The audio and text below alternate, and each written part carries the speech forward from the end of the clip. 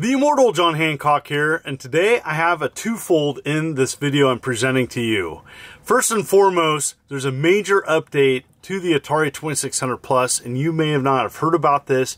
You are going to want to tune in as I'm going to share with you what that update is and how you can update it to your 2600 Plus, as well as many new products offered from Atari, and this includes the new CX7800 controller, as well as new 7800 games. You can pre-order these on Atari's website.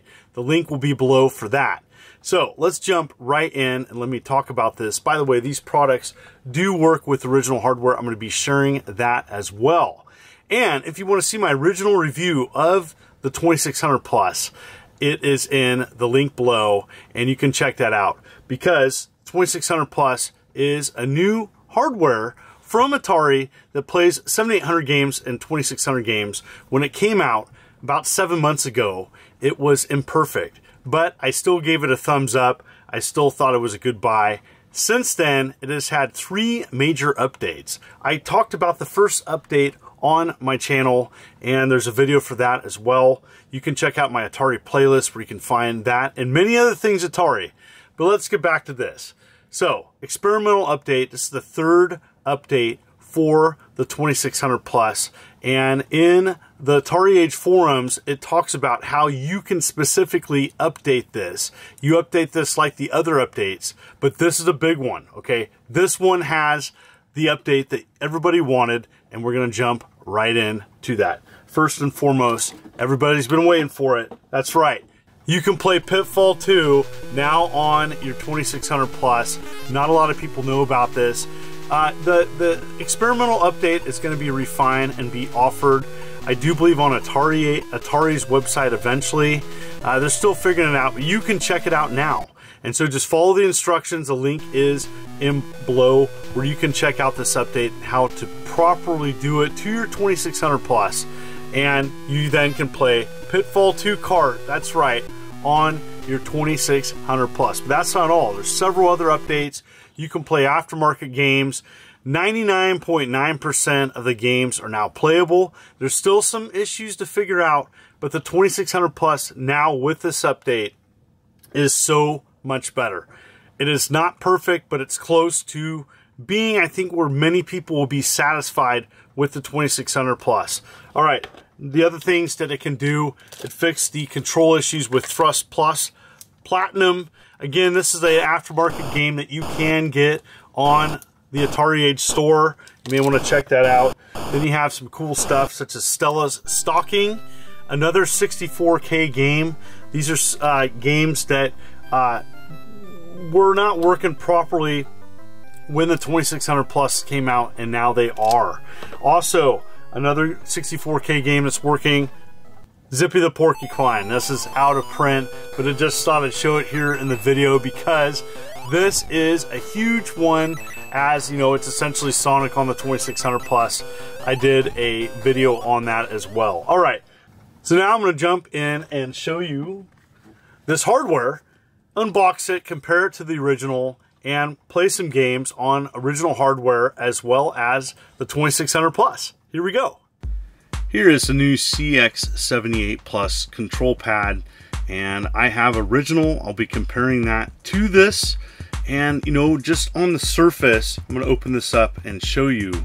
It looks really close to the original, but you know, behind the scene, Plaion was doing lots to make this actually better. I'm going to show some slides I got permission to share from Plaion, and as you can see here, the control pad has like a brass insert in the control pad, so that's an addition. And you know, if you want to play it just like this, you can.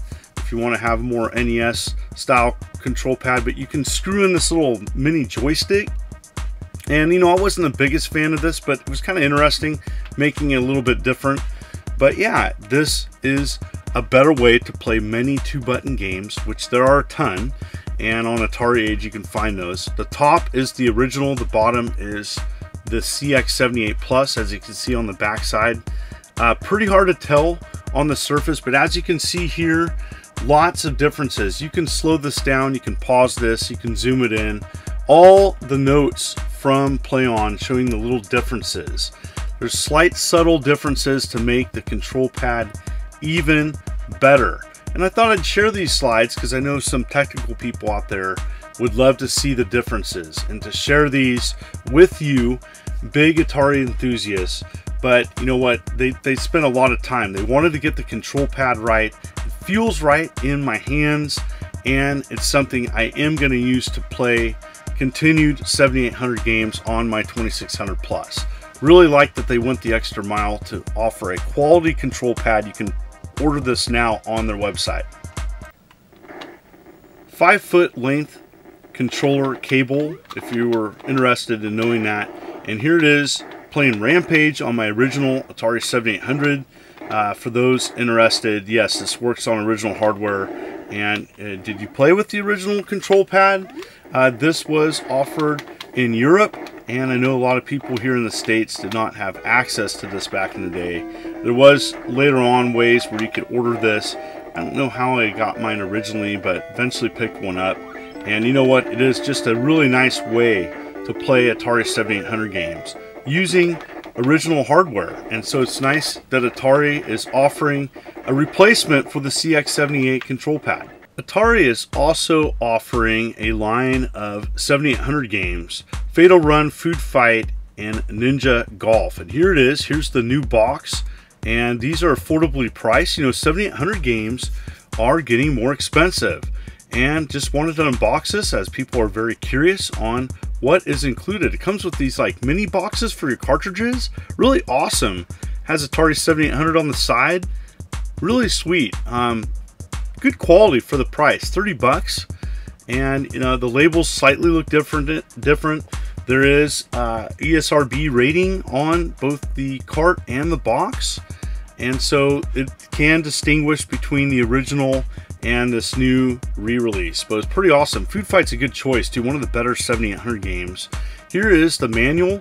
Also note that the cart is a full color label, unlike the original, and I'm going to show the comparisons between the re-release and the original.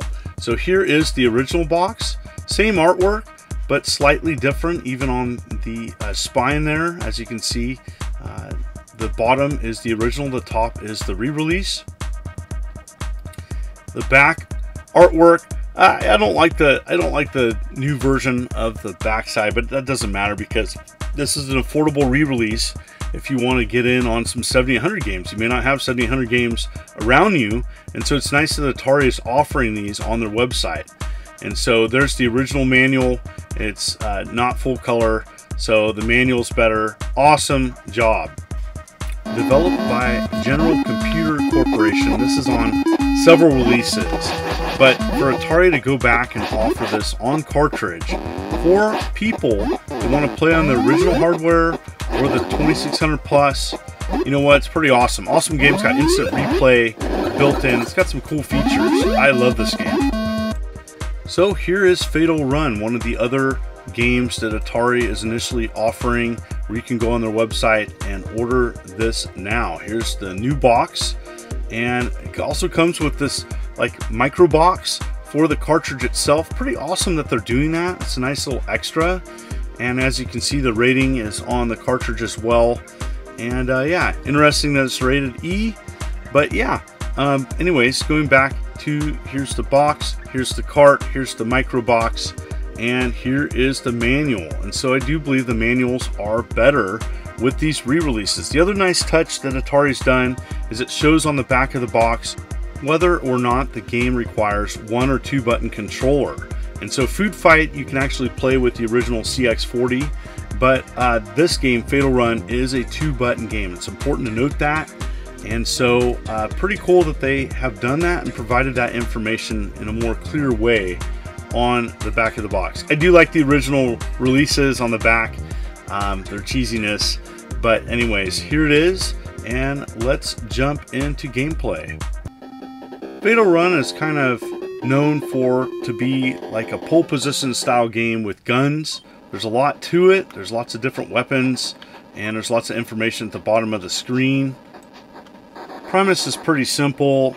In this post-apocalyptic racing game, you must travel to various towns delivering medicine while on your way to a missile base which houses a rocket that can save the world. I love when games can have their entire story in a simple paragraph on the back of the box. This game's okay. I have way less experience with this game versus Food Fight. You may enjoy this one. For me, it's just pretty average. I definitely prefer Food Fight over this one. So then you have a paddle replacement. They're finally offering paddles by themselves. A lot of people wanted that, as you know what, a lot of people's paddles are worn out, including mine. And so here it is. And if you haven't already experienced the paddles Atari has re-released, the paddle itself is fairly firm, and part of that is it's not all worn out. Here's my original releases, and you know what, they rattle. They're a little bit loose on control, and it's just nice to get a new set of paddles, and I think that Atari's done a good job. Well, let's test it out on one of the best paddle games. Warlords is one of my favorite paddle games on the original Atari 2600. So here I am playing this fantastic game, and you know what, 4-player mayhem. In fact, I brought this game in to play with my elementary class, and they absolutely loved it. It was pretty awesome to see youth still enjoying Atari, and they requested to play it again, so it wasn't just a one-off. Fantastic game. If you haven't played this timeless classic, this is one of the best paddle games, and the paddle works great. It's got very precise control. I am playing here on the 2600 Plus, and it's playing great. Well, maybe you don't want to get the new 2600 Plus, you just want to use the paddles on your original setup. No problem. Here I am playing on my modified 2600 Junior. Had this a long time, and the paddles are great. Another timeless classic paddle game, Kaboom by Activision. And you're probably wondering, that cart looks kind of weird. This is the Blue Label re-release, I do believe. And it plays fine though. It plays just like Kaboom. And you know what, if you haven't played this one of the better paddle games on the 2600 library. Last and definitely not least, you have extension cable, and this is a great way if you have a large TV set, you want to stay back with your 2600 Plus or original hardware. It works with the CX78 original controllers, paddles, or the CX40 or 40 Plus. So whatever controllers you have, this is going to be a great, awesome addition.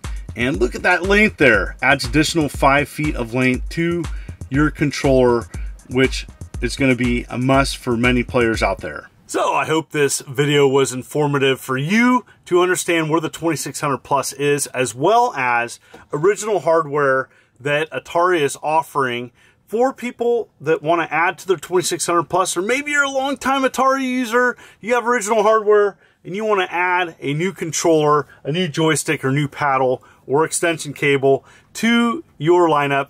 Anyways, hope this is helpful. The link is below where you can purchase this directly on Atari's website. And in the comments below, let me know, what did you think? Was this helpful? Was it informative? Thank you so much for viewing this video. If you like what you see, consider hitting that like and subscribe button and clicking the bell, as I'm uploading videos every week. You folks are wonderful and beautiful. Let's keep it positive. This is the Immortal John Hancock, and you take care.